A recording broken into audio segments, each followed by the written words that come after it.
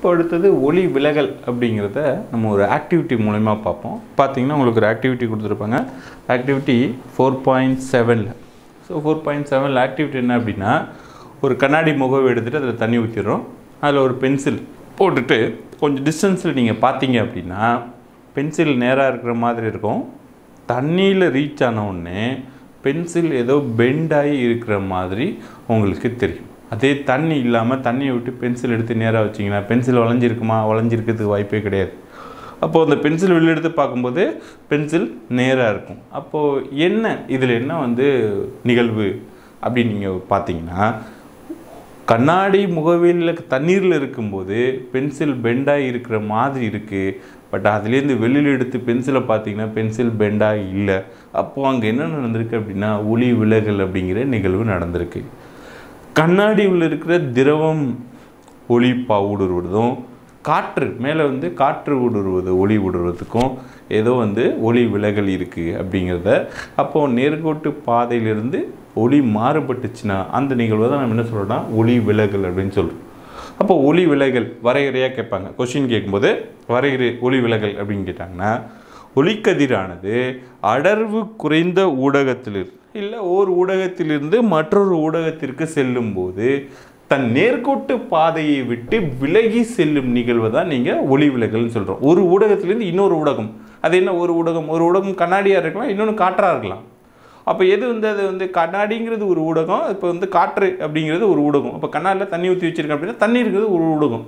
அப்போ திரவங்கிறது ஒரு ஊடகமாக இருக்குது. அதே போல் காற்றுங்கிறது ஒரு ஊடகமாக இருந்துச்சுன்னா, ஒரு ஒளிக்கதிரானது ஒரு ஊடகத்திலிருந்து இன்னொரு ஊடகத்திற்கு செல்லும்போது அதன் நேர்கோட்டு பாதையை வைத்து விலகி செல்லும் நிகழ்வை தான் நீங்கள் ஒளி விலகல்னு பார்க்குறீங்க. அது டெஃபினேஷன் கொடுத்துருப்பாங்க. உங்களை டெஃபினேஷன் எக்ஸாமில் கேட்பாங்க. வரையறை ஒளி விலகல் அது இருமதிப்பின் விலக்கலில் கேட்கலாம். அப்போ அதுக்கு ஒரு ஊடகத்திலேருந்து இன்னொரு ஊடகம்னு சொல்லிட்டோம். அப்போ ரெண்டு ஊடகத்தை எடுத்துக்கிறோம். ஒன்று அடர்த்தி அதிகமாக இருக்கிற ஊடகம். அது என்ன அடர்த்தி அதிகமாக இருக்கிற ஊடகம் அப்படின்னா, சப்போஸ் கண்ணாடியை எடுத்துக்கிறோம். எடுத்துக்காட்டு கண்ணாடி. இன்னொன்று காற்று. ரெண்டுமே ஊடகம் தான். அப்போ இதில் எது அடர்த்தி அதிகமாக உள்ள ஊடகம்? உங்களுக்கே தெரியும், கண்ணாடிங்கிறது அடர்த்தி அதிகமாக இருக்கிற ஊடகம், காற்றுங்கிறது அடர்த்தி கம்மியாக இருக்கிற ஊடகம். அப்போது அடர்த்தி குறை ஊடகம் தான் நம்ம ஷார்ட்டாக எப்படி சொல்லுவோம் அப்படின்னா அடர்குறை ஊடகம். அப்போ இதை நீங்கள் அடர்குறை ஊடகமாக எடுத்துக்கங்க.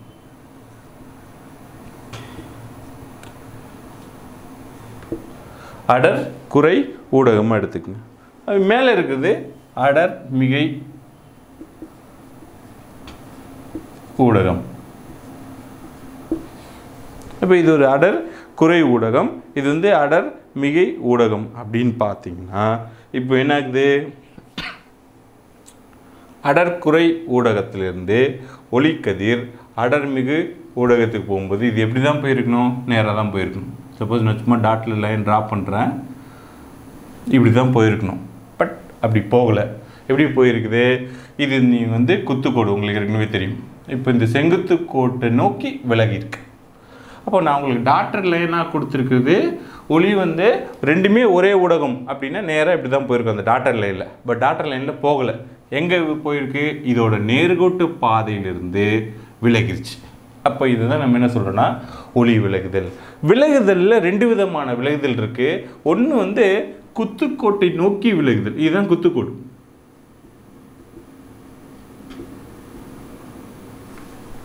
அப்போ குத்துக்கோட்டை நோக்கி விலகுதல்.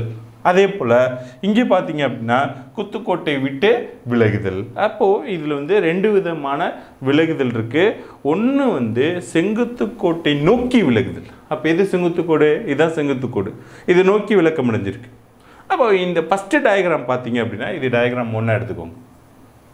டயக்ராம் 1ல் நீங்கள் என்ன பார்க்குறீங்க அப்படின்னா, ஒரு ஒளிக்கதிர் அடர்குறை ஊடகத்திலிருந்து அடர்மிகை ஊடகத்துக்கு, அடர்மிகை இல்லை அடர்மிகு ஊடகம், உங்களுக்கு அடர்மிகுன்னு கொடுத்துருக்காங்க, அடர்மிகுன்னு வச்சு அடர்மிகு ஊடகம், அதாவது அடர்த்தி அதிகமாக இருக்கணும், அதுதான் மீன். அப்போ அடர்மிகு ஊடகத்திற்கு போகும்போது ஒளிக்கதிரானது செங்குத்து கோட்டை நோக்கி விளக்கமடையுது. இது ஒரு ஒளிவுகள் நிகழ்வு. அதே இன்னொன்று பார்த்தீங்க அப்படின்னா ரெண்டாவது டயக்ராம் பாருங்கள். இதுவும் அதே தான். ஒளிக்கதிர் அடர் மிகு ஊடகம் அதுலேருந்து அடர் குறை ஊடகத்துக்கு. அப்போ இந்த பாதி நான் இங்கே லைன் போட்டிருக்கேன் இல்லையா, இந்த லைனோட இந்த பக்கம் ஃபுல்லாக அடர் மிகு ஊடகம், அதே மேல் பக்கம் ஃபுல்லாக அடர் குறை ஊடகமாக இருந்துச்சுன்னா ஒளிக்கதிரானது செங்குத்து கோட்டை விட்டு விலகி செல்லும். அப்போது விலகி செல்றதும் ஒளி விலகல் தான், செங்குத்து கோட்டை நோக்கி செல்றதும் விலகுதல் தான். ரெண்டுமே ஒளி விலகுதல் நிகழ்வு. பட் என்ன டிஃப்ரென்ஸுன்னு பார்த்தீங்கன்னா, ஃபஸ்ட்டு ஒன்றில் அடர் குறை ஊடகத்திலேருந்து அடர் மிகு ஊடகத்துக்கு ஒளிக்கதிர் பயணிக்குது. அடுத்ததில் பார்த்தீங்கன்னா அடர் மிகு ஊடகத்திலிருந்து அடர் குறை ஊடகத்துக்கு ஒளிக்கதிரானது பாய்கிறது. இது ரெண்டுமே நிகழ்வை நமக்கு எடுத்துக்காட்டு. அப்போது இதுக்கு அடுத்தது அன்றாட வாழ்வில் நம்ம ஒளி விலகல் எங்கெல்லாம் பார்க்குறோம். சிம்பிள். நீங்கள் நீச்சல் குளத்துக்கு போயிருப்பீங்க. நம்ம நீச்சல் குளத்தில் போய் பார்த்தீங்க அப்படின்னா பார்க்கும்போது உங்களுக்கு ஆழம் ரொம்ப கம்மியாக இருக்க மாதிரி இருக்கும். ஆனால் அதே ஆழம் ரொம்ப கம்மியாக இருக்க போது பார்க்குறதுக்கு தான் அப்படி, அது ஒரு ஒளி விலகல் நிகழ்வு தான். ஆனால் பார்த்தீங்கன்னா அது வந்து 2 உயரத்தில் கூட இருக்கலாம் அந்த நீச்சல் குளங்கிறது. அதே போல் பார்த்தீங்கன்னா ஒரு எழுத்துக்கள்லாம் எழுதி வச்சுட்டு அது மேலே கண்ணாடி பிளேட் வச்சுருக்கோம், கண்ணாடி பாலம் வச்சோம் அப்படின்னா அந்த எழுத்துக்கள் பெருசாக இருக்க மாதிரி நமக்கு தெரியும். அதே மாதிரி ஏதாவது ஒரு பழம், ஒரு சின்ன எலுமிச்சம்பழம் எடுத்து நீங்கள் வந்து ஒரு கண்ணாடி டம்ளர் உள்ளே போட்டிங்கன்னா அது பெருசாக இருக்க மாதிரி தெரியும். அப்போ கண்ணாடி உள்ளே வந்து ஏதோ ஒளி விலகல் நடந்திருக்கு. இதெல்லாம் நம்ம அன்றாட வாழ்க்கையில் நாம் பார்க்குற ஒளி விலகல் நிகழ்வு. ஒன்று வந்து நீருள்ள முகவில் பழம் ஒன்று பெரியதாக தெரியும். 1. 2 எழுத்துக்களின் மீது கண்ணாடி பாலத்தை வைக்கும்போது எழுத்துக்கள் உயர்வாக இருப்பது போல தோன்றுதல். இது 2வது. 3வது பார்த்தீங்க அப்படின்னா நீச்சல் குளத்தின் ஆழம் குறைந்து இருப்பது போன்று நமக்கு தோன்றுவது. இது எல்லாமே வந்து அன்றாட வாழ்வில் நம்ம பார்க்குற ஒளி விலகல். இதுக்கு அடுத்தது நம்ம என்ன பார்க்குறோம் அப்படின்னா முழு அக எதிரொலிப்பு. முழு அக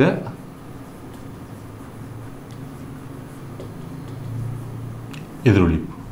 ஸோ முழு அக எதிரொலிப்பு ஏற்கனவே பார்த்துட்டோம். ஒரு பொருளில் பட்டு ஒலிக்கிறது திருப்பி அனுப்பப்படும். இப்போது அதே மாதிரி தான் இப்போ இங்கே அதே மாதிரி இங்கே பார்த்தோமே அதே மாதிரி தான். இதே எடுத்துக்கோங்க. அடர் மிகு ஊடகம், அடர் குறை ஊடகம். இப்போ நீங்கள் பார்த்தீங்கன்னா இது வந்து அடர் மிகு ஊடகம், இது வந்து அடர் குறை ஊடகம், இது வந்து ஐ ஆங்கிள். இப்போ ஆர் எங்கே ஆங்கிளை காணும் உங்களுக்கு தெரியும். ஐன்னு என்ன? படுகோணம். இப்போ எல்லாத்துலேயும் ஆர் ட்ரா பண்ணியிருக்கேன். இங்கே ஆர் இருக்குது, இங்கே ஆர் இருக்குது. அப்போ இங்கே ஆர் எங்கே காணும் அப்படின்னா ஆர் காணா இல்லை. ஆரோட வேல்யூ கரெக்டாக 90 டிகிரி. அப்போ இந்த 90 டிகிரி தான் நீங்கள் என்னன்னு சொல்கிறீங்க அப்படின்னா எந்த படுகோணத்திற்கு எதிரொலிப்பு கோணம் 90 டிகிரியாக இருக்கோ அதை தான் நீங்கள் என்ன சொல்கிறீங்க அப்படின்னா மாறுநிலை கோணம். மாறுநிலை கோணம். அப்போ மாறுநிலை கோணம்ங்கிறது இங்கே என்ன? மாறுநிலை கோணம்ங்கிறது இங்கே என்ன படுகோணத்துக்கு எதிரொலிப்பு கோணம் அல்லாட்டி நம்ம என்ன சொல்கிறோம்னா விலகு கோணம்.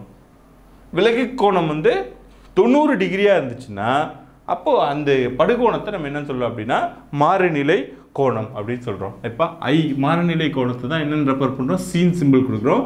So I equal to C. இப்போ படுகோணத்தை அதிகரிச்சுக்கிட்டே இருக்கணும் அப்படின்னா விலகு கோணமும் என்னாகும்? அது அதிகரிச்சுட்டே இருக்கும். ஸோ விலகு கோணம் அதிகரிச்சுட்டே இருந்து 90 டிகிரி வந்துட்டுனா அதை நீங்கள் என்னென்னு சொல்கிறோம் அப்படின்னா மாறுநிலை கோணம் அப்படின்னு சொல்லிடுறோம். இது ஒரு கேஸ். அடுத்தது மாறுநிலை கோணத்தை விட இன்னும் வந்து படுகோணத்தோட மதிப்பு அதிரொலிக்கிறேன். இப்போ அதிகமாகிட்டே இருக்குது. அடுத்தது இன்னொரு டயக்ராம் பார்க்குறீங்க. இது 3வது வரைன்னு வச்சுக்கிட்டிங்கன்னா இது 4வது படமாக பார்த்தீங்கன்னா இது வந்து ஒரு ஒளி விலகலுக்குள்ளே தான் அடர் மிகு அடர் குறை ஊடகம். இப்போ இது வந்து ஐ வேல்யூ கால்குலேட் பண்ணுறோம். இது ஐ வேல்யூ. அப்போ அதே மாதிரி இங்கே என்ன வரும் அப்படின்னா ஆர் வேல்யூ. இப்போ இங்கே ஐங்கிறது படுகோணம். மாறுநிலை கோணத்தை விட அதிகமாக இருக்குது அப்படின்னு பார்த்தீங்கன்னா 90 டிகிரியோட அதிகமாக இருந்தால் ஒளிக்கதிரானது ஒளி விலகல் அடையும். விலகல் அடைகிறது மாறுநிலை கோணத்தை விட அதிகமாக விலகல் அடைகிறதுனால முழு ஆக எதிரொலிப்பு. அப்படின்னா என்னென்னா அந்த பொருளில் பட்டு அதே ஊடகத்துக்கு திருப்பி அனுப்புதல். அப்போது ஒளிக்கதிரானது அடர்வு மிகு ஊடகத்திலிருந்து சென்று மீண்டும் அதே ஊடகத்திற்கு எதிரொலிப்படைந்தால் அதுதான் நீங்கள் என்ன பார்க்குறீங்கன்னா முழு அக எதிரொலிப்பு அப்படின்னு பார்க்க. இப்போ ஒளியானது அடர் மிகு ஊடகத்தினுள் மீண்டும் திருப்பி அனுப்பப்படும் அந்த நிகழ்வை தான் ஒளி முழு அக எதிரொலிப்பு அப்படின்னு பார்க்குறோம். இப்போ இதுதான் வந்து 4 வகையான பிக்சரில் பார்த்துருக்குறோம். நம்ம டயக்ராமோடு கொடுத்துருப்பாங்க. எல்லாமே ஒளி விலகலுக்கான கான்செப்ட் தான். அப்போ படுகோணத்தை அதிகரிக்க அதிகரிக்க விலகு கோணமும் அதிகரிக்கும். படுகோணம் விலகு கோணமானது 90 டிகிரியில் இருந்ததுன்னா அதை வந்து நீங்கள் என்னன்னு சொல்கிறீங்கன்னா மாறுநிலை கோணம் அப்படின்னு சொல்கிறீங்க. I = C அப்படின்னு சொல்கிறோம். இப்போ அதே மாதிரி முழு அக எதிரொலிப்புங்கிறது I is greater than C, மாறுநிலை கோணத்தை விட அதிகமாக இருக்குது.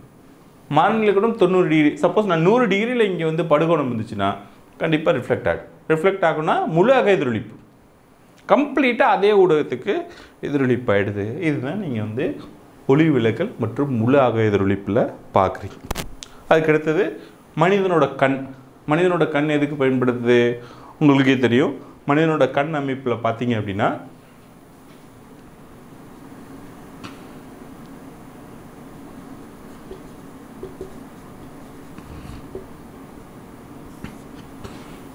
முக்கியமான பங்கு வகிக்கிறதுங்கிறது விழி லென்ஸ்.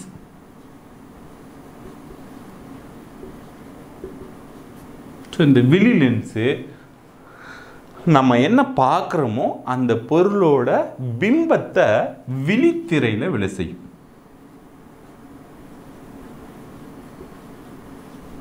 அப்போ விழி லென்ஸுங்கிற ஒன்று கண்ணில் இருந்ததுனால தான் எந்த பொருளோட பிம்பமாக இருந்தாலும் அந்த விழி லென்ஸில் போய் பட்டுட்டு விழி லென்ஸ்லேருந்து நேராக விழி லென்ஸ் என்ன பண்ணுன்னா நம்ம பார்க்குற பொருளோட பிம்பத்தை விழித்திரைக்கு அனுப்பும். அப்போ விழித்திரையோட நிறைய பார்வை நரம்புகள் இருக்கும். அந்த பார்வை நரம்புகள் தான் நேரடியாக மூளையோட தொடர்பில் இருக்கும். அந்த பிம்பம் பற்றிய செய்திகளை பார்வை நரம்பு என்ன பண்ணும் அப்படின்னா செய்திகளாக மாற்றி நீங்கள் பார்க்குற பிம்பத்தை செய்தியாக மாற்றி அந்த செய்தியை மூளைக்கு எடுத்துகிட்டு போய் இந்த பிக்சர் தான் பார்க்குறீங்க.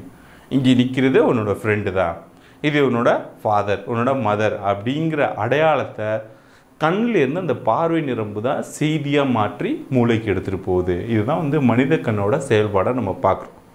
நார்மலாக எந்த ஆப்ஜெக்ட் நீங்கள் பார்த்தீங்கன்னாலும் இப்படி தான் மனித கண்ணோட தகவமைப்பு இருக்கும். இந்த விழி லென்ஸுங்கிறது ஒரே இடத்துல ஃபிக்ஸ்டாக இருக்காது.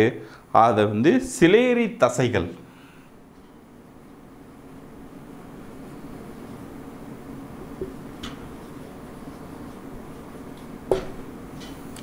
தசைகளோட விழி லென்ஸு பொருத்தப்பட்டிருக்கும். என்ன மாதிரி நிலையில் இருக்கும் அப்படின்னு நீங்கள் பார்த்தீங்கன்னா சிலேரி தசைகள்ங்கிறது விழி லென்ஸை நகரும் வண்ணம் அமைந்திருக்கும். அப்போது இந்த சிலேரி தசைகளை பயன்படுத்தி விழி லென்ஸோட குவிய தூரத்தை மாற்றி அமைக்கலாம்.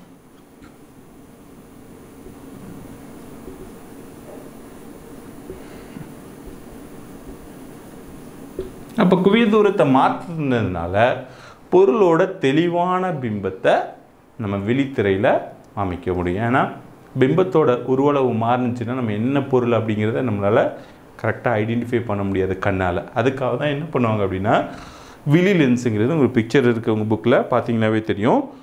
விழி லென்ஸ் ஆனது அந்த சிலேரி தசைகள் சுருங்குதல் மற்றும் விரிதல், சுருங்கலாம் விரியலாம், அதனால் என்ன பண்ண முடியும் அப்படின்னா அதோட குவிய தூரத்தை மாற்றம் அடையுது. அப்போ இந்த குவிய தூரம் மாற்றம் அடையுது அப்படின்னா இந்த குவிய தூரம் மாற்றம் அடைதல் தான் என்னன்னு பார்க்குறோம் அப்படின்னா கண் தக அமைதல்.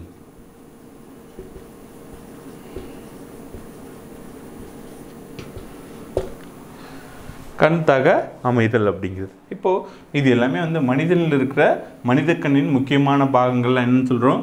விழி லென்ஸு, விழித்திரை, சிலேரி தசைகள். இது 3 முக்கியமான பாகங்கள். உங்களுக்கு பிக்சர் கொடுத்துருப்பாங்க, பார்த்தீங்க புக்லேயே இருக்கும். அந்த பிக்சர் எடுத்து நம்ம பார்வைக்கு இது ரொம்ப முக்கிய பங்கு வகிக்குது. நம்ம என்ன பார்க்குறோமோ அந்த ஆப்ஜெக்டோட இன்ஃபர்மேஷனை பிரெயினுக்கு பாஸ் பண்ணுறதுங்கிறது இதில் இருக்கிற பார்வை நரம்புகள் சொல்லும். அந்த நரம்புகள் தான் இப்போது இந்த சிலேறி தசைகள் சுருங்குற மாதிரியும் விரிகிற மாதிரி இருக்கும். அப்போ அந்த மாதிரி விரியும் போது இதோட குவிய தூரம் மாற்றி அமைக்கப்படுது, லென்ஸோட குவிய தூரம் மாறுது. இதுதான் நம்ம கண் தகாமைதல். நம்ம கண்ணே என்ன பண்ணும் அப்படின்னா அதுக்கு தகுந்த மாதிரி பொருட்களோட தூரத்துக்கு தகுந்த மாதிரி சிலேறி தசைகளை சுருங்குதல் மற்றும் விரிதல் நிகழ்வுனால குவிய தூரத்தை மாற்றி அமைத்து பிம்பத்தை தெளிவாக விழித்திரையில் விழ செய்யும். அப்படி விழ செய்கிறதுனால தான் நமக்கு பொருளை பார்க்க முடியுது. சாதாரணமாக ஒரு பொருளை தெளிவாக காணக்கூடிய மிக குறைந்த தூரங்கிறது எவ்வளோ அப்படின்னா 1 மார்க்கில் கேள்வியை கேட்பாங்க உங்களுக்கு 25 சென்டிமீட்டர். சாதாரணமாக ஒரு பொருளை தெளிவாக பார்க்கணும் அப்படின்னா எவ்வளோ தூரத்தில் இருக்குன்னா 25 சென்டிமீட்டர் குறைந்தபட்சம் தெளிவாக நம்மளால் பார்க்க முடியும். இதை நம்ம என்ன சொல்ல அப்படின்னா மீச்சிறு தொலைவு அப்படிங்கிறத பார்ப்போம். இது எல்லாமே மனிதனின் கண் அமைப்பில் உங்களுக்கு கொடுத்துருக்க கான்செப்ட். இது எல்லாமே தான் வந்து ஒளியியல் அப்படிங்கிறதுல நம்ம பார்க்குறோம். இப்போது இதுக்கு அடுத்தது சவுண்டு எப்படி ப்ரொடியூஸ் பண்ணலாம், சவுண்டோட ரிஃப்ளெக்ஷனில் எப்படி இருக்கும் அப்படிங்கிறத அடுத்து நம்ம வரதில் பார்க்கலாம்.